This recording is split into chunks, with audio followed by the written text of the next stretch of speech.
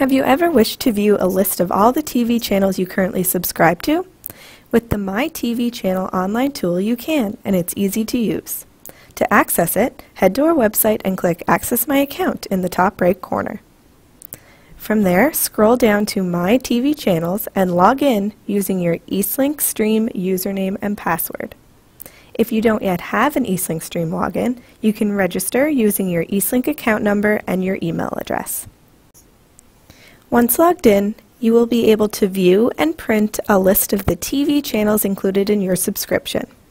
Keep in mind it can take up to 24 hours for your My TV Channels tool to update after you've made changes. It's that easy. You can now view and print your channel list.